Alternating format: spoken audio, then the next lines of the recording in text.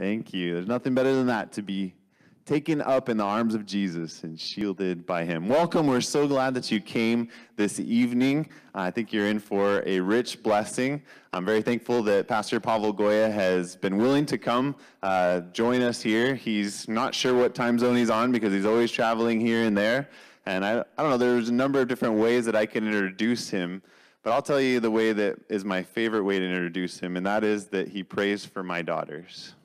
And that means more to me than the fact that he's the editor of Ministry Magazine at the General Conference or whatever. That doesn't matter. He prays for my daughters, and that means a whole lot to me. No, but we're very thankful that he's here. He has an amazing testimony, not just from years back, but from recent history as well. So we're very glad that you're here, and he's taken the time to be here out of his very busy schedule. So if you get a chance, just thank him for taking the time, and pray for his strength too, because he's not sure whether he's coming or going, I think. So we're glad that he's here this evening. Let's go ahead and have a word of prayer. Father, thank you so much that we can come here tonight and trust you as the almighty prayer-hearing God who is longing to move in our hearts and in our lives tonight. Father, thank you for bringing Pastor Pavel Goia here tonight to share with us. We ask that you would anoint his lips, that you would fill him with your spirit, that you would give each of us just the message that you need for us to hear tonight, that we'd be sensitive to the promptings of the Holy Spirit, that we'd walk out of here transformed and passionate about pursuing a deeper relationship with you. Thank you for your infinite, wonderful love for us. In the name of Jesus, I pray. Amen.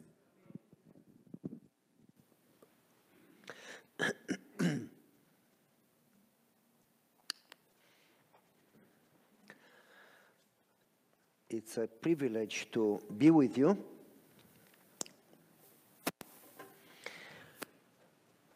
I wish my wife was here with me. Then my joy would be bigger. Why isn't she? I don't know. You need to ask her. And I appreciate that you took the time to come Friday night. Usually people are tired Friday night. They want to stay home and rest. And for you to be here, it speaks about your desire to connect with Jesus and to learn more about prayer and to be closer to God. And that's how it all happens when we have a thirst for God that is greater than our physical needs or other needs. Unless you desire God, you'll never find him. And so, saying that, I want to make an introduction to the introduction. I may say things that you don't agree with. You don't have to agree with me. You just have to pray that God would impress you with what you need. And then disregard the things that you don't agree. If you get upset with me, I will pray for you. If you don't like it, don't call me back. But there is no use in preaching things that people like. There is no use in flattering people that they are okay and they are so wonderful. We are called in love to tell God's word. And most of the time, God's word is calling people to turn around. And unless we do that, we don't serve God, we serve self. We are not called to preach peace, we are called to preach repentance. And unless we challenge people, unless you find the challenge in the church, that to challenge you to the core, to turn around, you lose your time. You go there just to do your ritual or your duty. And if you think about it, all prophets, and I am not a prophet, and the pastor is not a prophet, and I don't know any prophet alive right now, but anyway, but all prophets, every time they preached God's word, they are not very much liked by the people. So our human tendency is when somebody tells us that we do something wrong, our tendency is to get upset because of our pride. Now, I don't know you, and that's really good. And you must be saints. You are the single holy church in the whole U.S. And so I cannot say anything wrong about you. What I'm going to talk about me. And you just take whatever you like, okay? Saying that, that was introduction to the introduction. Now let's move to the introduction. Why do you go to church? Why do you keep praying and studying and doing Sabbath school and eating healthy and doing evangelism and doing this and that event and doing Bible study and doing camp meeting and singing in the choir? Do you think that all you do counts for something? No, nothing good enough. Yet, your answer is good. I cannot argue with you. Nevertheless, if we don't do it, we feel bad, and if we do it, we feel a little better. Do you know what I am talking about? If I did my 3-chapter study today, I feel good, I studied. And if I don't, my conscience bothers me. As my study would give me some merits. You follow me? Study doesn't give you any merits. No. Sure, you should study the Bible. You follow me? But it doesn't give you any merits. Whatever we do doesn't give us any merits. For instance, if I am poor and broke, and my neighbor is a millionaire, and he has whatever, and all I have are my gloves that I clean my stove with. I have some, I should have taken some pictures. If you see those gloves, you will laugh forever. It's going to make your week. Basically, I have some gloves that I bought them long ago. I found them in sale, $2 for a pair of gloves, and I keep them. I have a wood stove to heat the whole house. When I go and load wood in the wood burner, those gloves get really dirty from the wood that sometimes is wet, and from the dark ashes and burnt things in the wood stove when I clean the ashes out. And those gloves already are broken, but I keep them because I feel bad to get new gloves dirty in the wood burner. You follow me? And they are broken, and they are teared, and they are dirty, and they are so, I mean, they don't value a penny. Nobody would take them even for free. I mean, if I had to give somebody those gloves, they would be offended. What if I went to my neighbor and say, would you give me $10 million? I'm going to give you in exchange my gloves. Do you follow me? That's what we do with God. Would you give me forgiveness and salvation? I'm going to give you in exchange my good works. Do you understand the picture? There is nothing that we do that would value more than those gloves. And nevertheless, we feel the duty to do it in order to whatever. Sure, we should do it, but unless we focus on a close relationship with God, we will never be saved. Because salvation is not what you do, but is to know. This is eternal life, to know God. And this is what Israel didn't understand. The prophets, one after another one, before Israel was totally rejected, before Israel failed so bad, God sent to them prophet after prophet after prophet and at a certain point, before they were taken to Babylon, there were not one prophet at a time. Many, Micah, Habakkuk, Ezekiel, Jeremiah, Isaiah, but he was killed before. And so a bunch of prophets warning them. And guess what? If you read what Jeremiah says to them, he says, do you think? And in Prophets and Kings, Ellen White explains that very well. Jeremiah says, do you think because you go to church? And Jeremiah says, because you do all the rituals and all the sacrifices, and you keep Sabbath, and because you eat clean, and because you are Abraham's children, Adventist, and because you have the temple, the house of the Lord. Do you think that that saves you? All your rituals, all your church doing saves you? And Jeremiah says, you will perish if you don't turn around with all your heart and seek the Lord and try to know Him and to love Him. Do you get the point? And they didn't listen. What they did? Isaiah told them, God hates your prayers. He turns his head when you go in the church and when you pray. He doesn't like your assemblies. He doesn't want your sacrifices. He wants a humble heart. Amen. Do you understand? And they killed Isaiah. And they put Jeremiah in a pit, in a hole, and wanted to kill him and then put him in prison. Because it's easier to keep Sabbath than to humble self. Oh, it's easy to humble others, but not to humble self. It's easier to return tithe than to fully surrender. We have hard time to surrender. Moreover, to fully surrender, we want to be in control somehow. We love control. And we want to change everybody around, including spouse. Don't you ever do that if you want to be happy. When you try to change your spouse, you are the most unhappy person in the world. If you really want to be happy, change yourself. Stop changing others.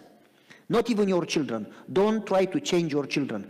Try to love them and show Jesus in your life. When you show God and God's love and God's grace and God's wisdom, you save your children. Not when you tell them what to read and what to do and what to eat. Do you follow me? They still do whatever they want. They just avoid you and don't talk to you anymore. Show them God's love and show them God's mercy and show them God's grace and show them God's forgiveness and show them God's understanding so they can see God's goodness in you and you got them. Do you understand? It's a lot easier to do church than to show humbleness and mercy and sacrifice and grace. Do you follow me?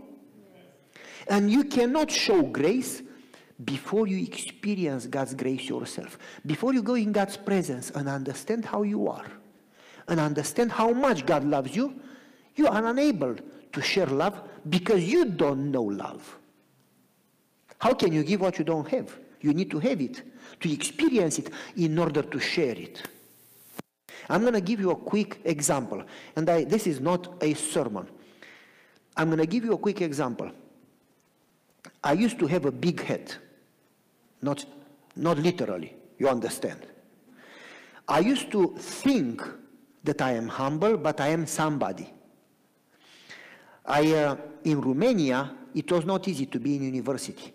It is not that you paid the registration fee and you are in school. It was a tough exam. When I say tough, my sister, when she went to the conservatory in Bucharest, there were 2,000 students competing for 2 openings. They call them 2 seats.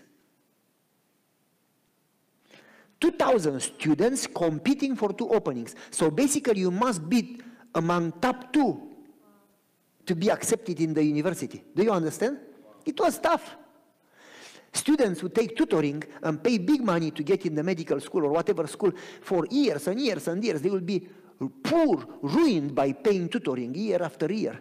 The best teachers in the country in order to get in a school. When I went to construction university, there were 976 students competing for 10 openings. And I was the 4th among 976.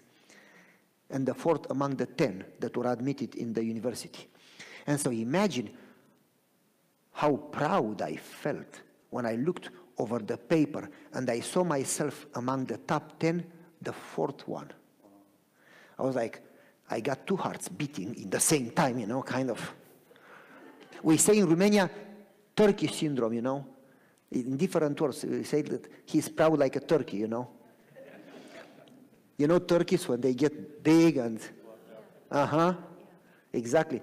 I felt like, whoa. I looked around to see if, I was there with my friend Pizzi, and I stood beside the paper so he could see it. Stupidity, human stupidity. In God's eyes, we are nothing. Without God's value in us, we have no value. But human stupidity to feel proud for nothing, So I felt like, hey, I was admitted.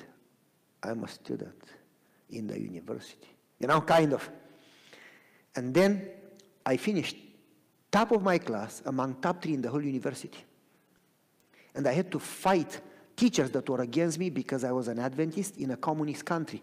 And they wanted to drop me from the school. And they literally looked for the best ways to make my life miserable.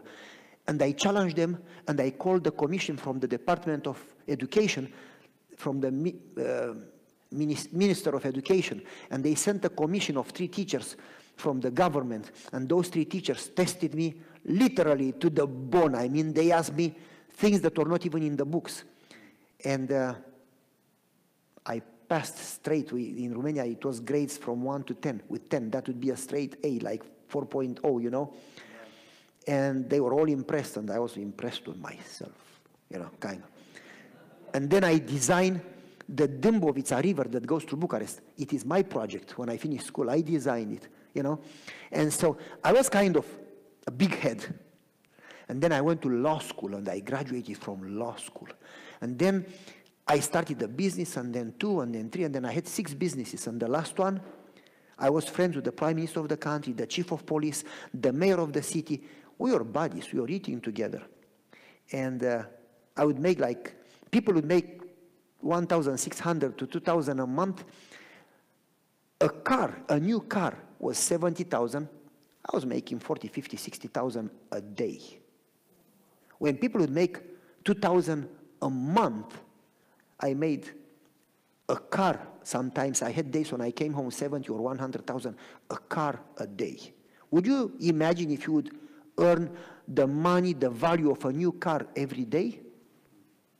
Can you imagine how much would be a month, how much would be a year? I had so much money that I could swim in money.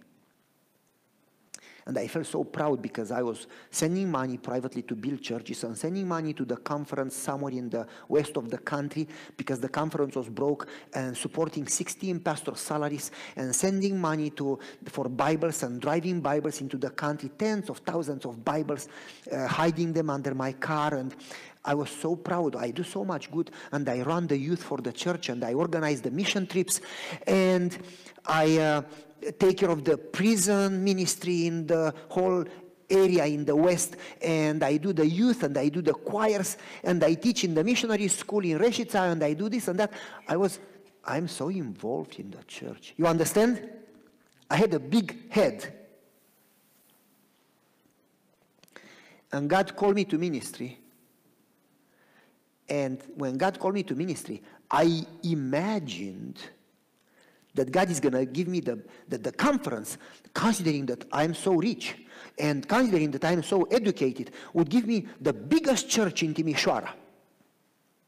They sent me to the smallest possible church in the mountains where people didn't even know how to speak Romanian. Romanians would not speak good Romanian. And they would take 1 shower a year, sometime in July when it was hot. And they would stink so bad that when they gave me a hug, I was like, I need a mask, you know, kind of. And basically, I was like, what am I doing here? I mean, you guys, do you know, you call me and I am somebody, you know. And I had Giorgio Armani shoes, and I had Ralph Lauren handkerchief, and I had polo tie, and I had, you understand what I mean? I used only expensive cologne and expensive clothing and shoes. I would do my shopping sometime in Germany. My wife and I would travel like 20 times a year in different countries in Europe in a time when people didn't even have a passport.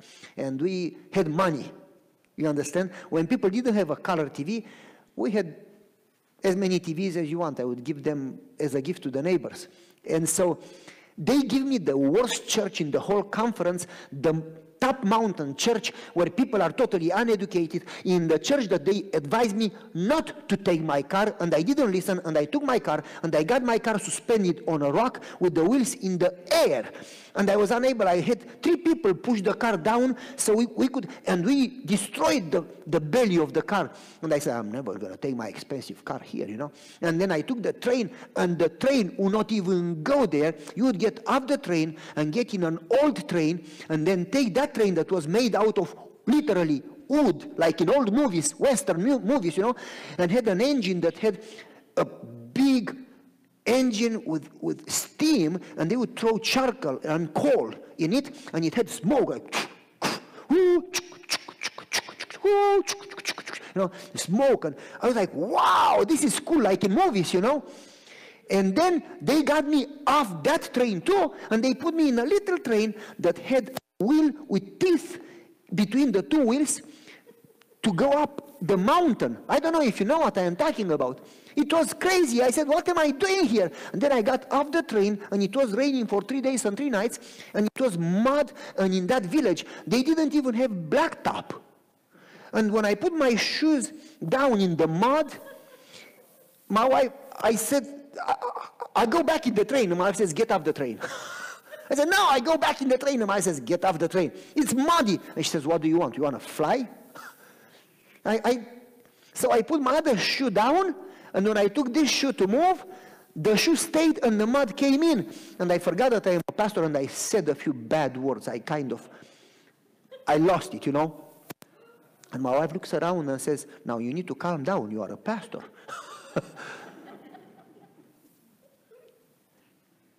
Human stupidity, human pride. We think we are somebody. Why do you feel offended? When you are offended, it's pride. Yeah. If you had no pride, there will be nothing to offend. Do you follow me? Yeah. Why do you get upset? Right. Human pride. Yeah. We think we are somebody, because if you are nobody, you cannot offend nobody. We think we are very much alive, because if we are dead, you cannot offend the dead. Dead people don't get offended, period, because they are dead. And Paul says, I die daily to myself. Right. It's a lot easier to keep Sabbath and eat broccoli and go to church and teach Sabbath school than to die to self. And people would offend you, and you would say, you know, I'm going to pray for them because they don't know what they do. And Jesus loves them to the point that he died for them. And you don't allow yourself to be offended because you love them more than you love self. Do you understand what I am trying to say? If that was the church, our church would be so attractive.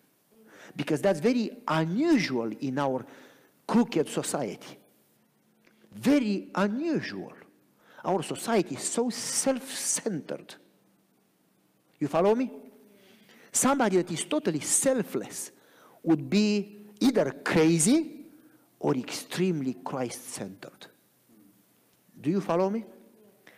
And so I get to that district, and I am hating the district instead of loving the district. And I go to the church, and the big guy with a coat that I learned that he had only one coat that was for farm, for horses, for cows, for work, for corn, and for church. And he came with that coat that you didn't even know the color of the coat because it was so dirty that there was like shiny and no original color. It was the color of dirt. Like he never washed it in 40, 50, 60, 70 years. He was around 70 years. And he comes to me and he hugs me, and I wondered, did he ever in a lifetime took a shower? Does he even know what it means to wash yourself? And when he kissed me and he opened his mouth, the smell that came was worse than a dead body, you know. It was like, oh, Lord, what am I doing here? And then the guy says, Pastor, we are so happy you are here. But in a dialect in the mountains in Banat, a part of Romania, that I didn't know what he said. And I looked to my wife and she says, she didn't understand either. So I asked somebody a little more educated from the church, more educated, he had 7th grade school, you know, not even high school. I said, oh, he asked you how you are doing and he is happy that you are here. When they talk to you Romanian and you don't understand their Romanian, you are in the wrong place. You understand? And I said, what am I doing here? Why would God do that to me? As I was somebody. You understand? But that's where God started to teach me that unless you love those people, you should not be a Christian. You should get out of the church because you misrepresent Jesus. You bear his name, Christian, but you have nothing to do with his character. Unless you learn to love people, you can never say that you love Jesus. It's just a pretense, fake. You understand what I'm saying? And there I started to learn to love those people and to go in the farm. Me, a lawyer, a construction engineer, famous, big businessman, lots of money, bunch of connections, big friends in the government. I learned there to go in the farm and work with them and love them and listen to them and visit them and care for those people. That was a tough lesson. What am I trying exactly? What am I trying to say? Why God doesn't use you or me? God can never use us before we learn to be nobody. Before we are broke and we humble ourselves and we learn to love people and we learn to entirely depend on God and zero depend on human wisdom or planning, God cannot use us. We will never have any success. We'll only have a form of religion without any power, without any victory, without any transformation, without any joy, without any salvation, without any peace. We'll never influence anybody else because we are not born again yet. You understand? Before we die to self. And being in that district, I learned to love people and to pray and to care. And finally, God gave me a kind of a business mind. I have a smell for money. I smell money. You know what that means? If I was not in ministry, I would make money. More than you imagine. Basically, I can tell you right away, I look around, I say, in this area, this is what you do and you make money. People would call me and I would tell, don't do this, you'll be broke in a month. They would not listen, they would be broke in a month. I smell money. I started when I was 12, my first business. And I made, in a day, they made 2,000 a month, and I would make about 10,000 a weekend. I started businesses when I was 12. And then 16, a second business, and then 18, another business, 21, another business. By the time I was 30, I was making millions. And so, when we moved to America, for instance, right away I told my wife, this is what you do, to stay home and to make money. I'm not going to go in those details. So, going back, in that time, when I was in ministry, when they called me in ministry, I had to give up my business, a load of money, and to move from making 40, 50,000 a day to making $60 a month. Do you understand the picture? It's easy to listen to the story, but if you were me, I'm not sure you'd be so happy to do that transformation, to move from 40,000 a day to $64 a month. When they told me the pastor's salary is $64 a month, I said, ha!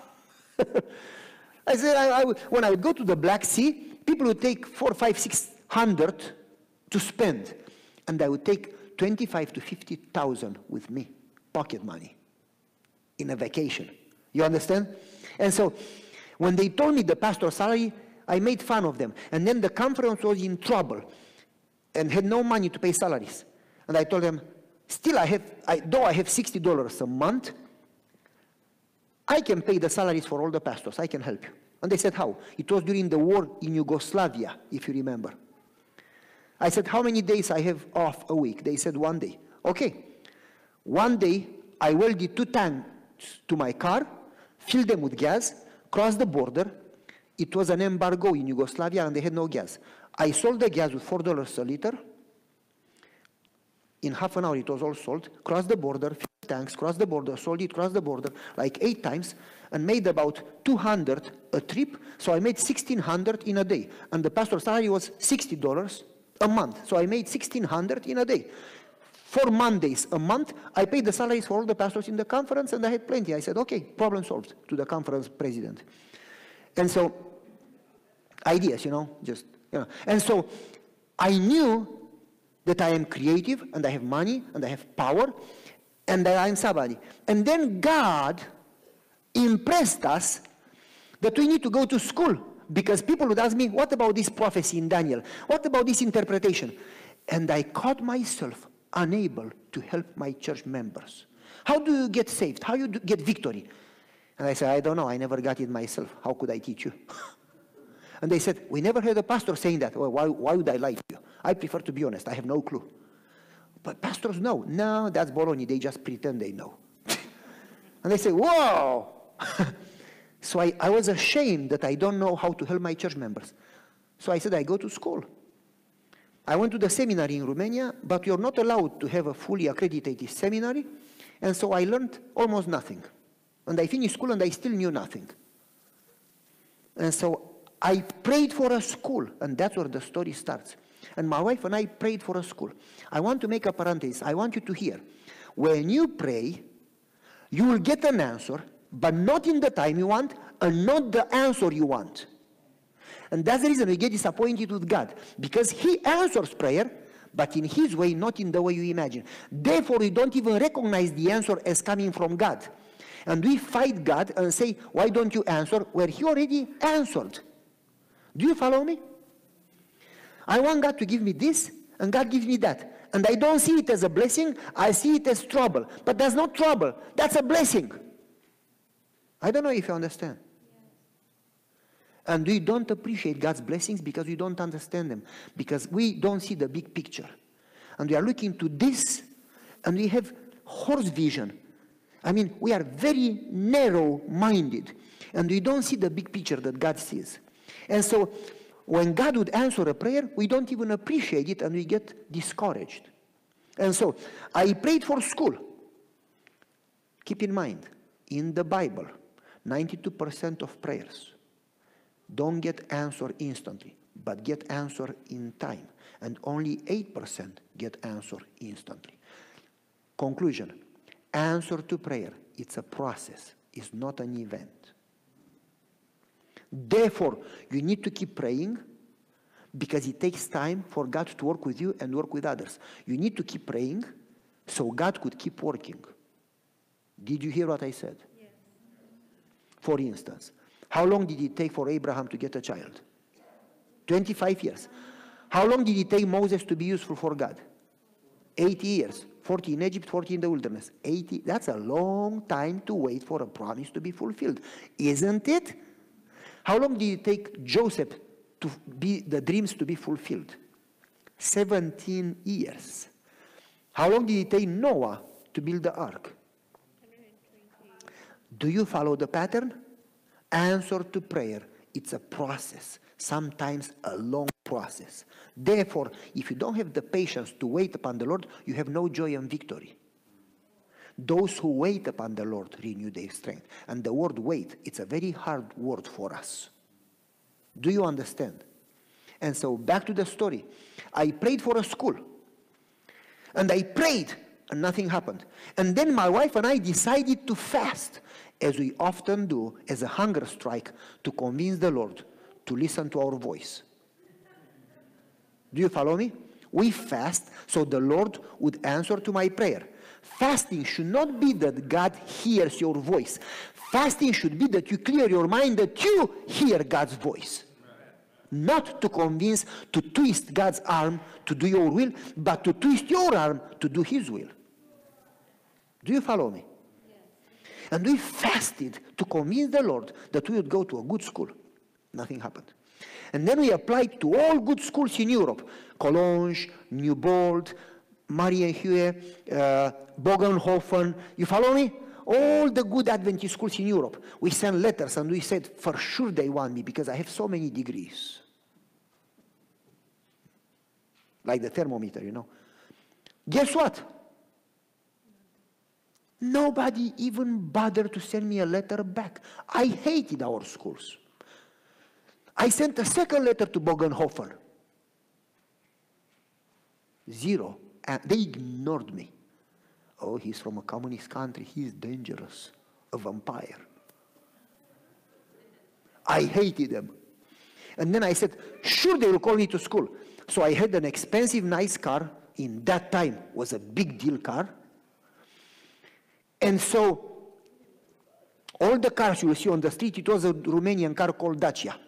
And I had a Nissan Datsun in that time that was top of the top of the top. And so, with allowing expensive sound system inside and this and that, I was like, when I would get in the car, everybody would look, they would come around my car, and I felt so good about it, you know. And anyway, and so I took my car and put it for sale, and I expected people to crowd to buy my car. And nobody called. And I went to the car market. Arad was the city. I went to Arad. It was a market where people brought cars to be sold. And people came around my car. Say, whoa, for sale, yes. How much do you want? I told them the price. Please start it. My car would always start in a fraction of, I would touch it and boom, boom, you know. Nothing. Again, nothing. Again. And people shook their heads and they left. After they left, I turned the key and the car started. I called them, come back. They came back. Nothing. Again. I got so angry. I got off the car. I hit the wheel with my foot. I started to hit the car. I got so angry. And I was born with a very short temper. It took a lot of prayer and a lot of humility to give up that short-fused temper. You follow me? And my wife, calm down. People may know you. You are a pastor. Calm. This car, I hate the car. Why doesn't God allow me to sell the car? I need money to go to school. I need to be educated, to go to the seminary. I was so angry that God would not answer. I felt that God goes against me. My car will not start. People left again. The car started. I called them and they didn't come back. Oh, I hated it. I could not even sell my car to go to school. I went home and I gave up school and I gave up education. And I said, you know what? I don't care. As long as you want something, you usually don't get it. Only when you are willing to give it up, that's when God would give it to you. I don't know if you heard what I said. Whatever you want to save, you lose. And whatever you are willing to lose, that's what you save. Whatever you keep it for you, you lose. Whatever you are willing to say, Lord, I surrender. Do whatever you want. I am ready to give it up. Then is when God can give it to you.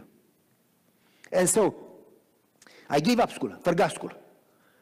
I didn't sell my car anymore. I didn't send any letter to school. I said, you know what? I don't care. I said, Lord, if you want me to go to school, you'll solve it. Your problem. Bye. That's it. 6 months later, when I didn't even think about school, somebody knocks in the door. He said, I came from Timișoara. That was 121 kilometers, roughly 70 more or less miles away. A big city, 1.5 million people city. He says, I came from Timișoara, big city, far away. I want to buy your car. Are you kidding me? Why would you come to buy my car? My car is not for sale. Well, my wife was starting the fire in the fireplace with all newspapers. And she found in the old newspapers that she was starting the fire with, she found your car and she likes the color. Sometimes ladies look for the color. I look for the horsepower, you know, but anyway. And so she likes the color. She wants the car. I want to buy your car. I said, sorry, not for sale. Buy. Close the door. He left. After he left, half an hour, my telephone rings and the guy says, hey, I'm Lauren from the US. I said, okay. I'm Lauren. Yeah. I'm your friend. I said, who? Lauren.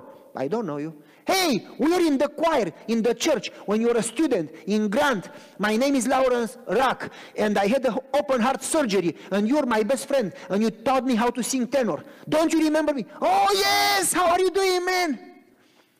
I remembered him. He says, I am in the US. I want you to come to school. Where? In the US. Why? The seminary. How do you know that I want you to go to school? I don't know. Did you? I said, yes. 6 months ago, I gave up. I want you to come to school. I will pay school for you. I will pay everything for you. Come. Go to the seminary. How do you know that I want? I don't know. God just put it in my heart. And my wife looks to me and says, that's the reason the man came at the door to buy the car. Because God says you leave. When you wanted to leave, you didn't leave. Now you leave. I pray, Lord, if you want us to go, you need to send that guy back because I don't have his name, his telephone number, his address, his email. I don't know who he is. He lives in a 1.5 million people city. How could I find him? I finish praying, he knocks in the door. My wife sent me back, said, don't even come home before you get the car. He says, you wanted 4,500, I'm going to give you 5,000, give me the car. I said, take it. I got 5,000 for the car. We went to the embassy. We used the car, the money from the car to pay the visas for the whole family and the plane tickets for the whole family, and we had $140 left over after we paid everything. There were, I don't know, over 1,000 people ahead of us in the line, and many behind us in the line, 5 got visa that day. My family 4 and another 1. 5 people got visa. My wife told me, please don't get the visa. Please don't get a visa. She says, I don't want to go to America. We gave up business to be in ministry. Now we are going to give up our house and our friends and ministry to go to America, and we don't even know English, not one word. I mean, I knew yes and no and bye. You know, we don't even know English. And we go in a new country and start life all over again. And in that country, people shoot each other on the streets. Have you seen what is on the TV? People shoot each other in schools. People take drugs. I don't want to go there. So my wife said, I'm going to pray that you don't get a visa. Please. I said, no worries, honey. I can arrange that. We'll not get a visa. So I go to the window, and the consul says, what do you want? I said, duh. Why do people come here? To get a visa. Then why do you ask me? I want a visa. He says, where do you want to go? I said, Honolulu? Paris? Johannesburg? He said, well, this is an American embassy. Then why do you ask me? America. He said, man, you have a short temper. I said, I love it. He says, you are rough. Oh, I love it even more. He says, you don't know to be polite to me. I have no agenda, no interest to be polite with you. He looks to me, he says, you don't get a visa today. I said, thank you. And I left. He says, come back. You know, you paid $120 at the gate. That was the fee to enter the American embassy, regardless if you got a visa or not. It was 2 months salary fee. 2 months salary to enter the gate. You paid $120, 2 months salary to enter, and you say thank you? Yes. Why? Because I don't want visa. Because I don't want to go to America. I don't want to go to a strange country. I have everything I need here. I have money. I have a nice house. Why would I go there? He says, then why did you come to the embassy? Well, I don't want to be Jonah. He says, what do you mean? Well, I don't want to run from God's plan, but I really hope you don't give me visa. He says, you must be crazy. I said, well, we are in agreement. Everybody says that, so I'm not going to argue in that part. And then he says, so why do you go to America? School. Why? To be a good pastor. And what if you lie? I said, don't give me visa, please. He says, can you prove it? No. Do you want to prove it? No. Can you promise that you come back? No. Are you going to come back? Why would I tell you? If I tell you, you give me visa. I don't want to tell you. He says, but don't you want a visa? No. Then what are you doing here? I don't want to be Jonah. He looks to me, he shakes his head. He says, you want to go to school to be a good pastor? Yes. Or you want to go there to make money? I said, are you kidding me? You know how much money I made? I can dress you in money. And we had a book called Cartea de Muncă. It was the book of work. And it was all your work history there. So he opened that and he looked and he saw my salaries. He says, you had so much money? Yes. And you gave it up to be a pastor? Yes. You are crazy. And he says, you know what? If you go there to be a good pastor, I'm going to give you visa, but without your family. I said, bye. I don't separate my family. I turned my back and I left. Come back. Why? You really go there to serve God? Yes. I'm going to give you visa for the whole family. Please don't. Yes.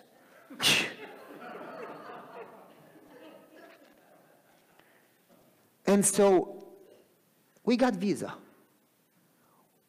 We gave up business to be in ministry. We gave up ministry and our house to be in America to go to school.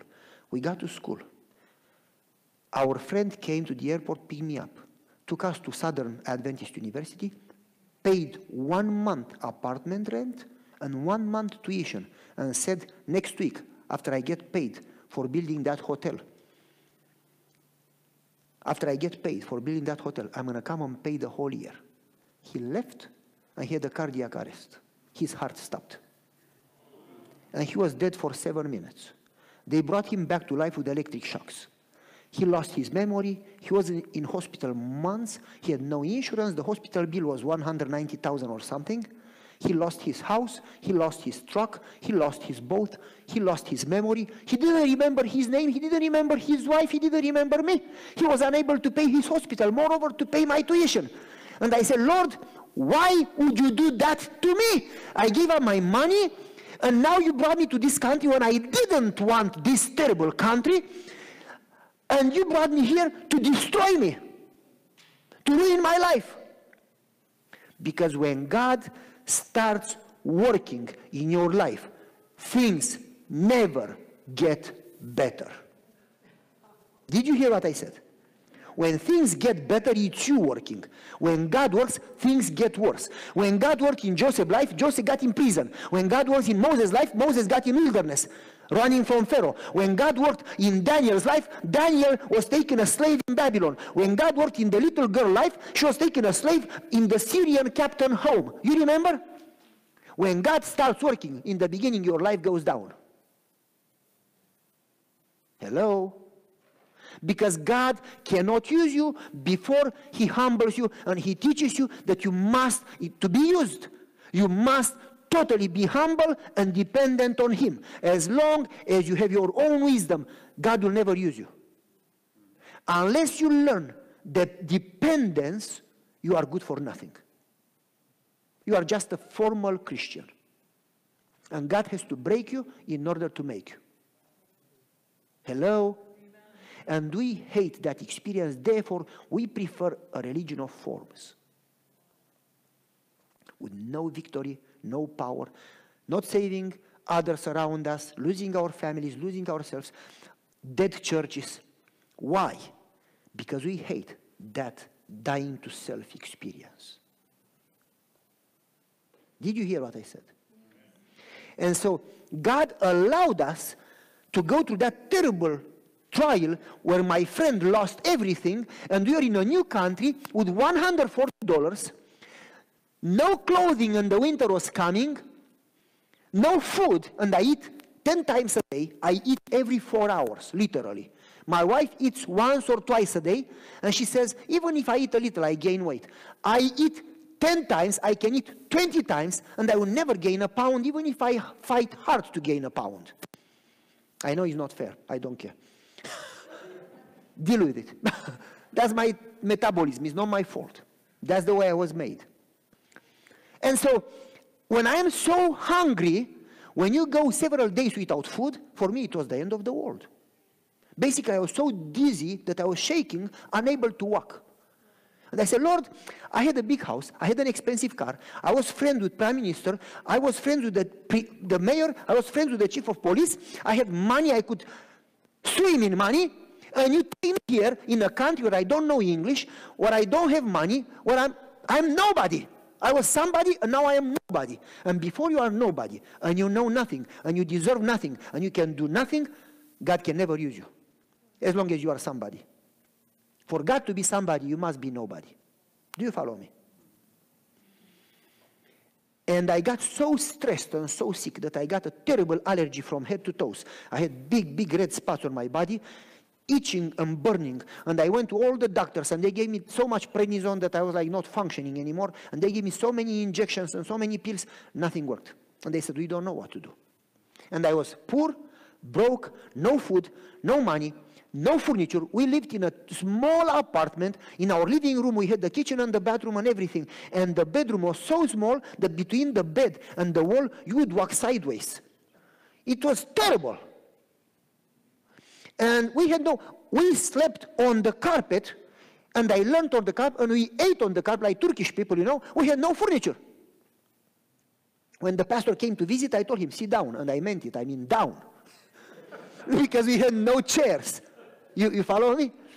And when you leave a big house, and you move to that situation, it's very depressing. It's easy to listen to the story, but if you would go to that story and you lose everything, I don't know how happy you are. Do you follow me? I said, Lord, why would you do that to me? You call me to come here to destroy me, to ruin my life? What about my children? I didn't have food for 2 small children. You follow me?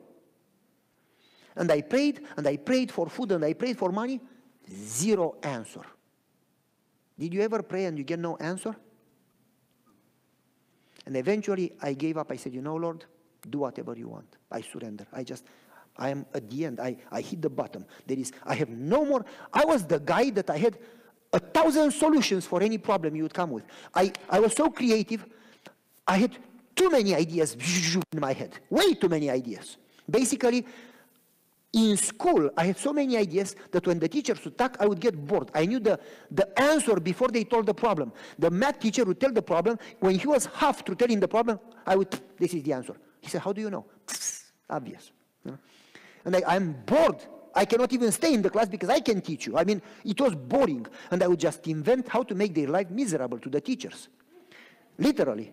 I would shoot them with rice. I would put water on their seat. I would, basically I found ways to just have fun, you know. In the church I did so many stupid things. I would get outside the church and put a string like a wire so far from the ground between two trees. When people would walk in the evening from the church, they would stumble. And I felt so happy, you know, to see them stumbling. I was crazy.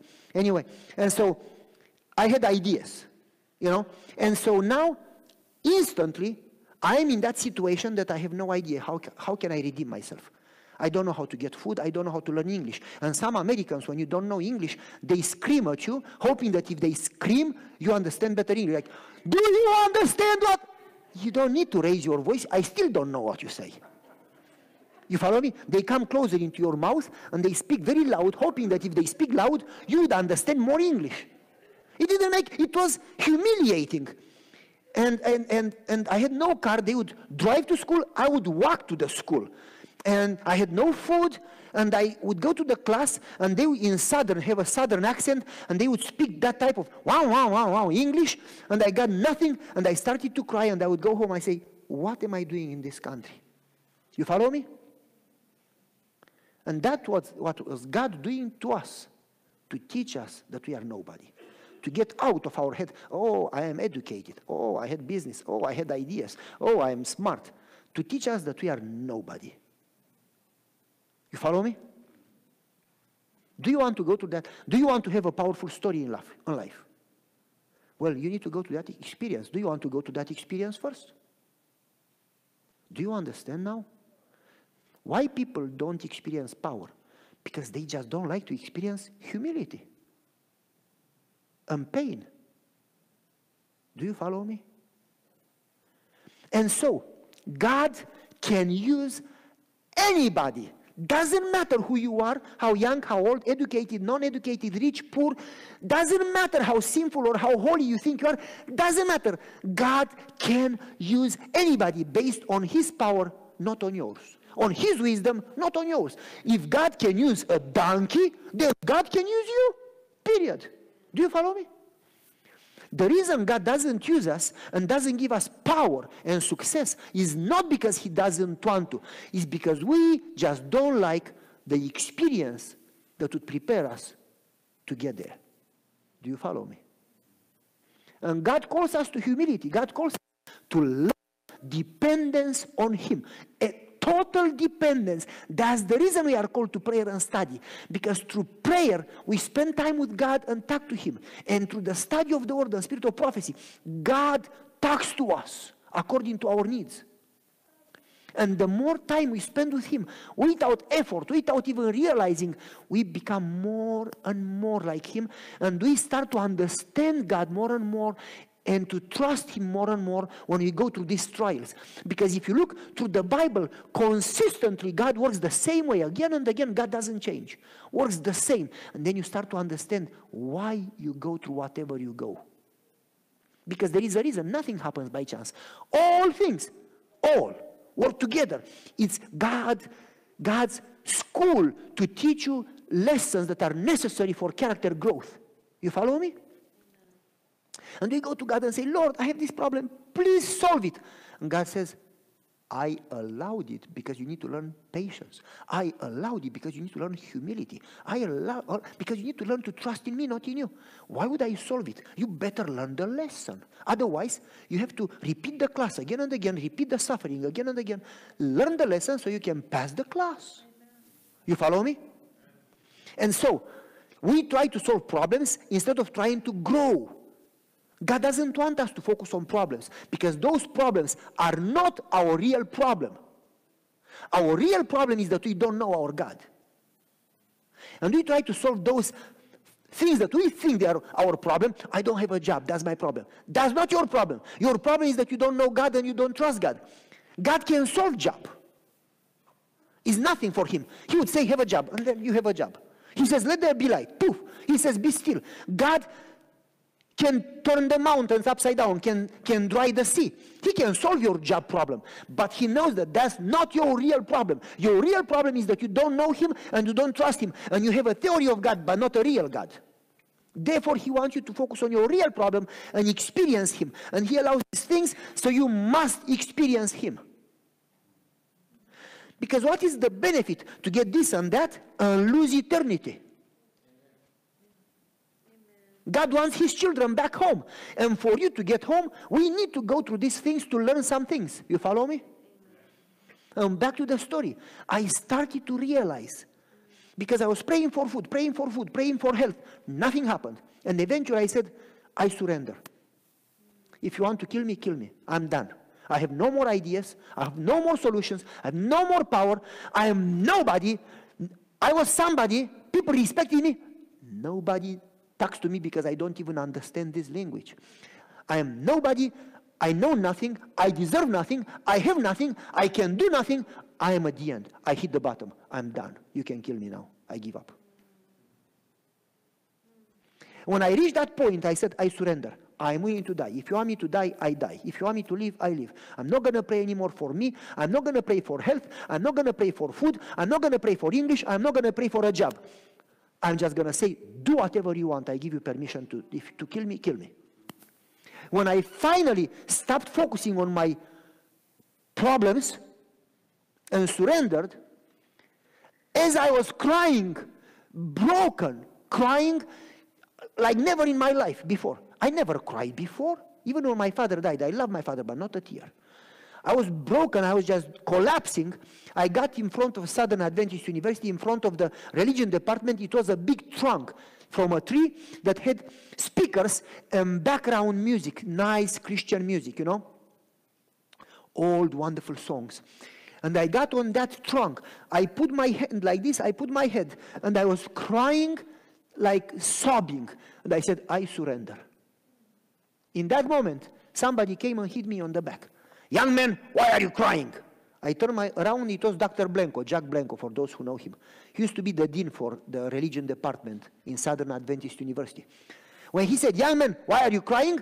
I got straight, cleaned my eyes. I said, I never cry. He says, young man, you are proud. You were crying. Nope. Yes. I said, well, yeah, yes. Even in that moment, I still had pride. I didn't cry. You follow me? How people mask everything that they go through to pretend that they are what they are not. Do you follow me? Yeah. Happy Sabbath, how are you doing? Great, you great. That's a bunch of lies. If you knew what they go through, you know that they are not great. We pretend. So, oh, I'm not crying. He says, yes, you are. You are just too proud to acknowledge where you are. By that time, I had already 3 months of America. I was broken. I had a bunch of letters from the school that I didn't pay tuition and they will expel me from the school. I had a bunch of letters from the housing department that I didn't pay rent and they will evict me from the apartment. I got 2 letters from the power company that they will cut my electricity. I got a letter from the cell phone that they will cut my cell phone. I had no food. Do you get the picture? I was like, I've never been to that place in my life before or after. I was literally down. And when he says, why are you crying? For me to say I'm not crying, I realized a second later, how stupid can I be to still pretend I am somebody when I got to the bottom. I'm nobody. So I said to him eventually, yeah, I was crying.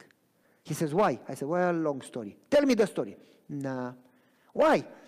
Because I never complain. I never tell people what I go through. People ask me, are you okay? Absolutely. I was used to give, never to receive. You follow me? So I said, I cannot tell you the story. He said, okay. I went to the church.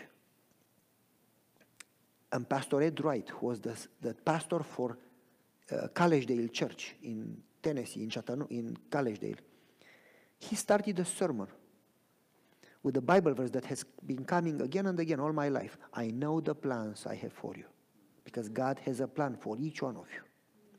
Ellen White says that it's very sad that we pray that God would fulfill our plans and we never seek God's plan.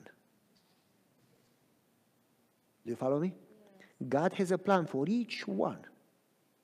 Not all are called to be pastors, not all are called to be doctors, but God wants you, wherever you are, to follow His plan and wants you to use the gifts He gave you to honor Him, wherever you are. You must be a blessing for your coworkers. You must be a blessing for your neighbors.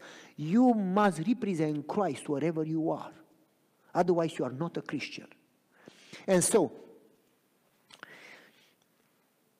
I go to the church, and the pastor starts with Jeremiah 29:11. I know the plans I have for you. And then the pastor says, God called Moses to deliver Israel. And then God sent him in the wilderness and made him nothing. From the son of Pharaoh, that was supposed to be the next Pharaoh, he becomes nobody in the wilderness. By the way, I don't know if you know, but in that culture, a shepherd had no rights like a dog, not even to vote. They were not even considered for witness in the court. They were not human beings. A shepherd was the last possible profession that was absolutely not respected by anybody. So God then sent Moses to be a shepherd, the last position possible, the last job that anybody would want. And after 40 long years, when there was no more hope to be used, God called him. When Moses had money and power and influence, God didn't use him. When Moses was nobody and had no money, God said, now I can use you. And the pastor talked about that, how God has to break us before He can make us and before He can use us.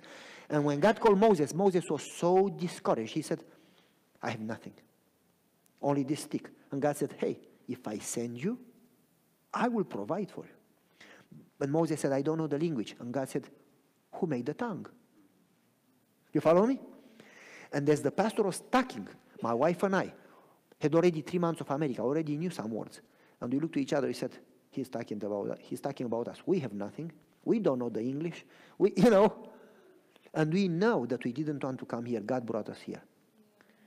And I told the pastor at the end of the sermon 2 words, thank you. That's it. Didn't tell him my story. I went home. The pastor went to the school. I learned like 2-3 months after. He went to the school. He talked to Dr. Blanco, the dean of the religion department. There was a student that said thank you, and they are from Romania, and this is the size, and they have 2 children. Dr. Blanco said, oh, I know him. I started to dig into it, and I learned that his sponsor had a cardiac arrest, and his sponsor was unable to pay, and they have no food. The pastor talked to the dean, and the pastor came to visit us. He knocked in the door. I said, come in, sit down. He sat on the floor. He said, tell me your story. I said, no story. He says, everybody has a story. I want to hear your story. I said, well, not interesting, not big. Tell me. I said, well, our sponsor had a cardiac arrest, and we know God called us here, but God ruined our life. We lost everything. And we never wanted to come to this country. And I told him, in fact, I hate this. At this moment, I hate this country. I told him. Now I love it, but in that time I was so broken and no food that I was like, what am I doing here? And he said, listen, Dr. Blanco, I want you to understand something. When the pastor started to say, I know the plans I have for you. When the pastor said, God called Moses and God wanted this, my wife and I started to cry in that moment. Because it was like God was talking to us. You understand? And so we realized in that moment, my wife and I went home and we talked and we said, listen, we humans focus too much on our problems instead of focusing on God. And we get depressed and lose faith because we forget what a God we have. And God cannot help us, and we have to keep suffering because we don't learn to trust in Him and we still look for human solutions. You follow me? And we said, you know what? Let's leave it to God. If God wants us to stay, we stay. If God wants us to live, we live. If God wants us to eat, we eat. If God wants us to die, we die. Why worry? We cannot change it. Let's exercise faith. So we said we are deciding to trust in God. We don't know how to do it, but we just want to do it. You follow me? And first time in life we said, from now on, we are not going to depend on our wisdom and business and education and power and influence and money and solutions and creativity. From now on, we are going to depend on God alone.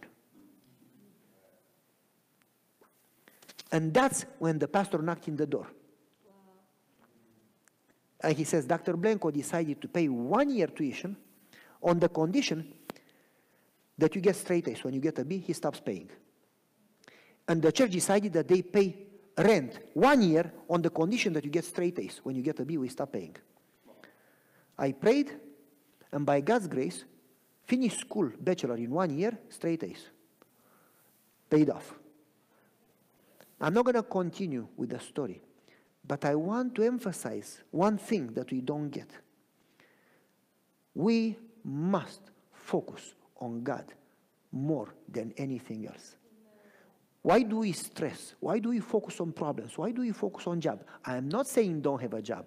I am saying don't stress over the job. Do you understand what I am saying? I am not saying don't go to work. I am saying, why do you need to lose sleep over some other things when you should lose sleep over relationship with Jesus? Because all we have comes from God. And all we have is going to burn. Everything that we have counts for zero.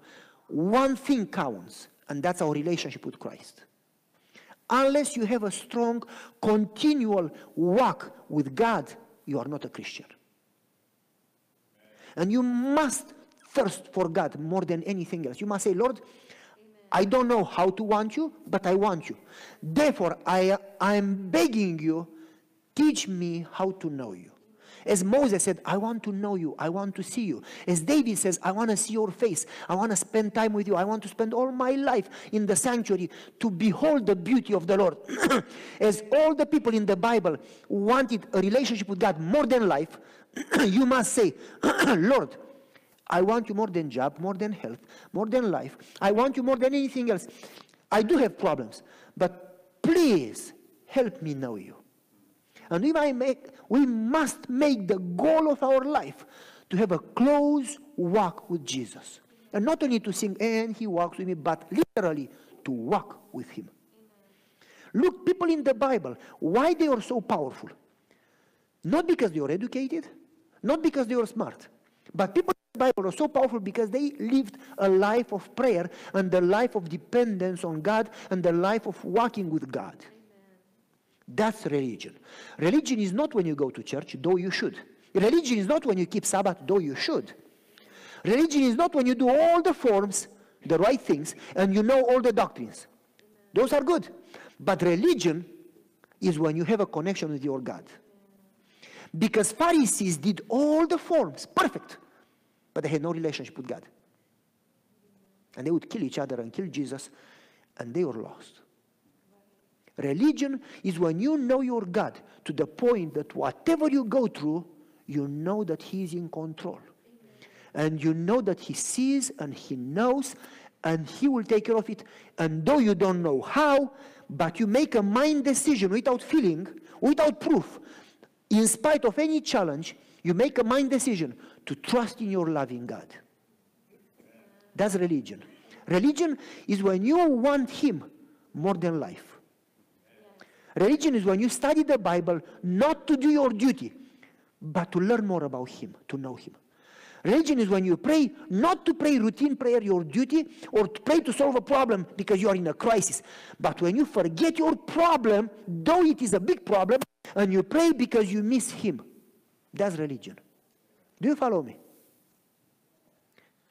When you go to prayer and you say, Lord, I have cancer, and I really wish you would heal me, but I want you more than healing. In fact, if I live, I want you, and if I die, I'm happy because it's going to be a second to the resurrection day, and then I see you. So do whatever you want, I give you permission, but help me know you.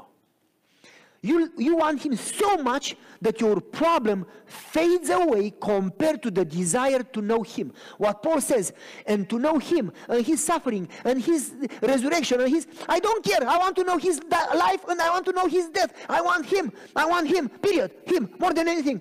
I want him. Do you follow me? That's religion. When you have a love for Jesus, that is the passion and the reason for your life. I want you to imagine if all our members would live that type of religion, people would see Jesus in us. Our church would be so powerful, so attractive, that you'll need no evangelism. Not that evangelism is bad. Evangelism is wonderful. We should do it.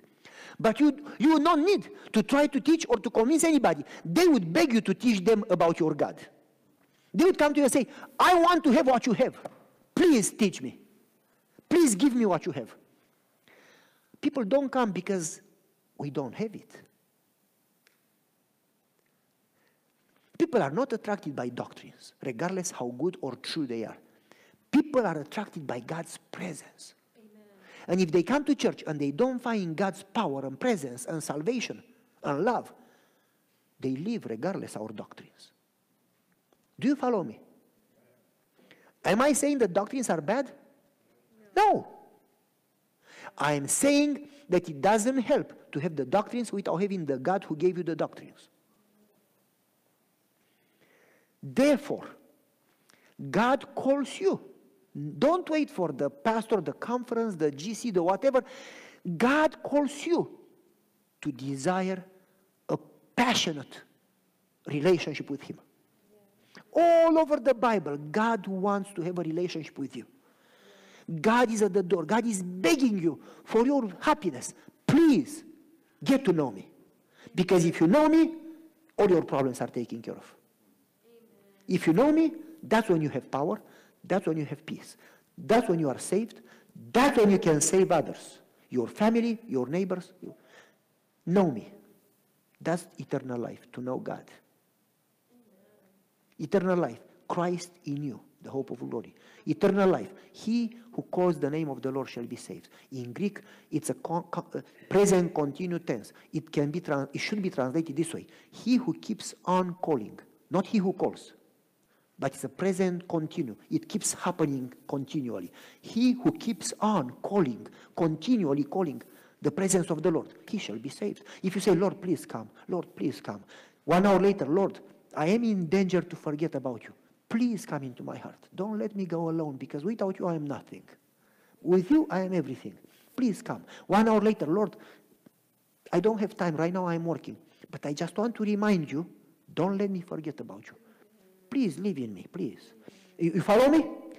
When you make the goal of your life to have a continual walk with Jesus, that's religion.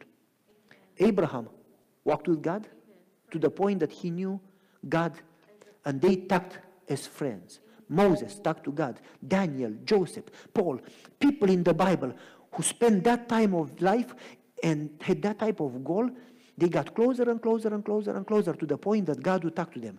God says, my sheep know my voice. Religion is when you talk to him so much that you know his voice. Amen. Don't expect that you know his voice after one date. You need to date him quite a few years. Do you follow me? Start somewhere. Don't wait. I'm going to wait until God does a miracle, an explosion, and I can see him. If you see him, you'll be consumed. Hiroshima would happen in a second for you. Don't look for a big miracle to be changed. Start wherever you are and say, Lord, I want you, and I want to spend 15 minutes with you. And tomorrow, I want to spend 20 minutes. And next week, I'm going to spend half an hour.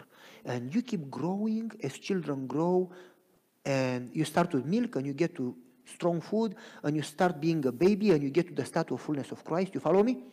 And continually, daily, by seeking him, he's going to keep working in your heart.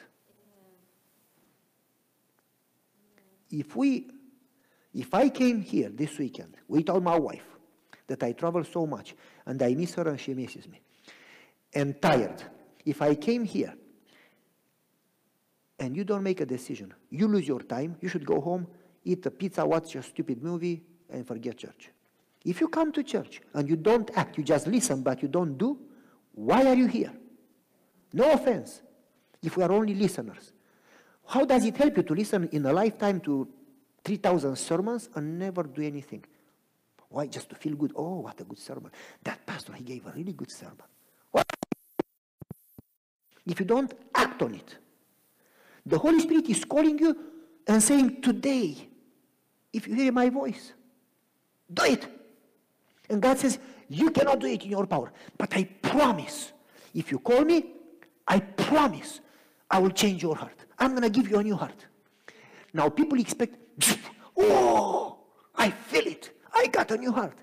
You will not feel anything. Because the work of the Holy Spirit is like the wind. You don't see it. You don't know where it worked. But then you see the effects. You see the results. You follow me? You cannot put your finger, this is where God changed me.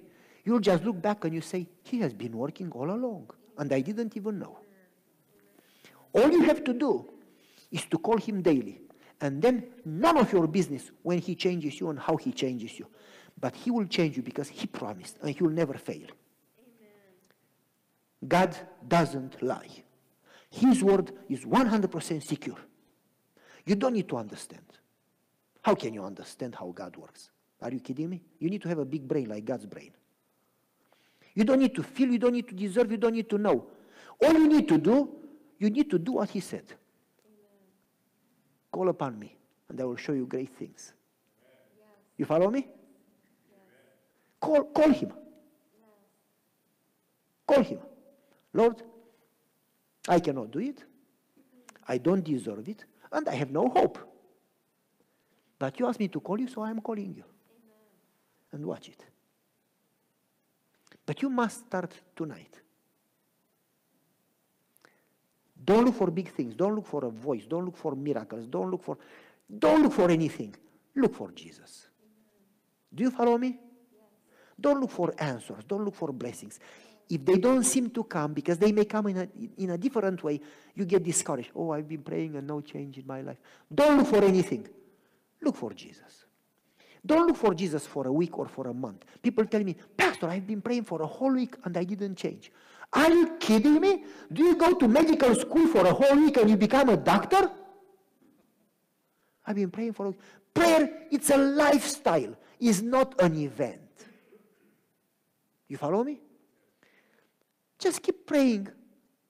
Stop worrying, when are you going to change? Just keep praying and studying and seeking the Lord. And you'll change. You don't know when, but he will do it because he promised and he cannot fail.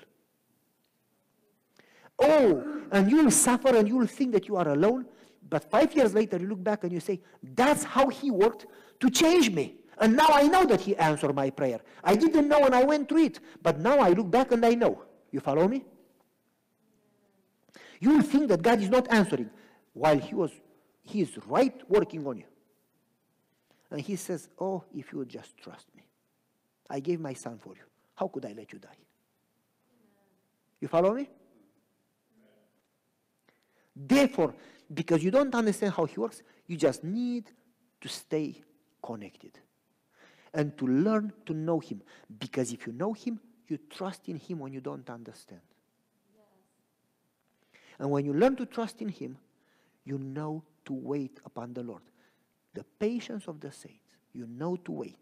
And when you wait, you experience great things. Because eventually you are going to learn some lessons, and then you are going to have victory and power after power, and victory after victory, and experience and story after story. If you don't have a story, sometimes you don't have a God. Because people who have a God, they have a story. And the story is not 40 years old. The story is just 1 week old. You follow me? Yes. Because they have a story every week. Yes. What I am trying to say that God calls you to a new level of experience, personal experience with him. Amen. God is calling you to know him, because when you know him, then God is going to work in your life, in your family, in your church. wherever you are. Wherever you go, God is going to bless everything around you. Folks, what I say now, it seems very arrogant. But I say it with honest humility, giving God the credit alone. Not even crossing my mind to take 1 inch of the credit. Every time I stay connected with God, wherever I go, God is blessing whatever I touch. Wherever I go, blessings follow all around. One day, if I am too tired to connect and to pray and to study, it's a mess all around me. Whatever I touch, I destroy. And I get frustrated with myself. And then I say, why after so many years I don't learn my lessons? That as long as I am connected, He can work. When I am disconnected, zero. You follow me? We need to learn that. Not for the sake of having victory, but for the sake of knowing Jesus. Amen.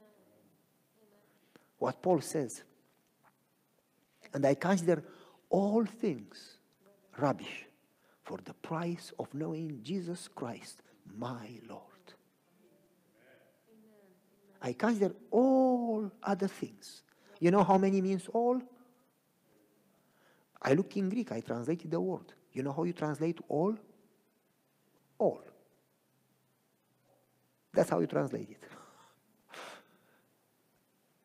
I consider all,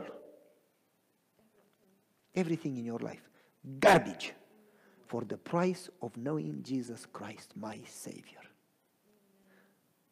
The more you seek Him, the more He's gonna let you know Him.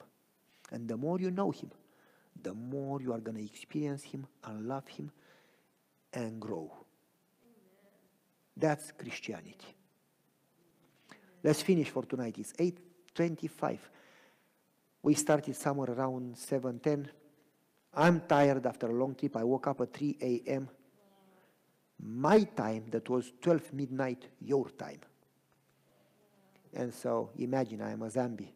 But we don't believe in zombies, so I must not be a zombie. So let's finish. I'm going to ask you as we finish to take 2 minutes of private prayer. And say these words, Lord, I want it, but I cannot do it. I cannot even trust myself to do it, because human nature is terrible. So I give you permission to do whatever it takes. Work in me and help me to seek you and to experience you and to know you. But then say, Lord, help me to daily call you and your presence, because this is not a one-time experience. This is a daily experience. We must daily. Paul says, I die daily. This is a daily experience. You must call His presence daily. One day you fail, you go down. You follow me? So then pray the same prayer that you pray now, tomorrow again. Amen. And next day again. And as you keep doing that, He keeps working on you. So 2 minutes private prayer. And after that, okay, I was looking for you, Pastor. After that, probably you will have a closing prayer. Okay, let's do that. Take a couple of minutes.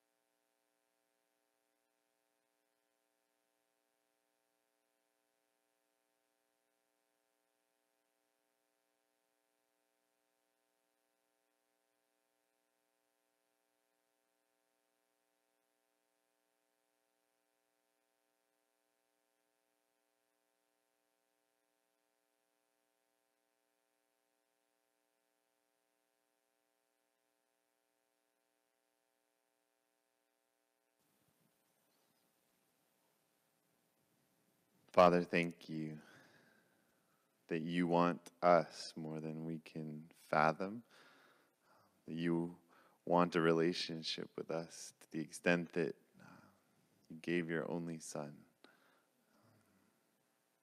Lord God, we pray that we would be stirred by that love that you have for us, and that we would come to love you because you first loved us. God, give us a hunger, a thirst for you that is unquenchable because you have an unquenchable thirst for us. God, thank you for the amazing God that you are.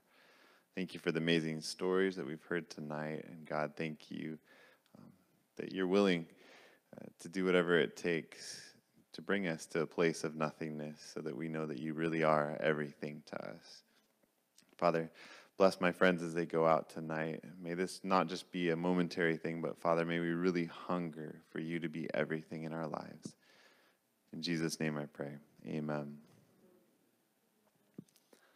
Thank you for coming out tonight. We'll be back at 9:30 tomorrow morning, and Pavel will be sharing with us right here tomorrow at 9:30, and then again at 10:50 we'll be having church, and he'll be sharing, and then we'll have our lunch. You're welcome to join us for that, and then after that at 1:30 he will be sharing one final time with us here. So thank you for coming out this evening. Have a wonderful, blessed rest tonight.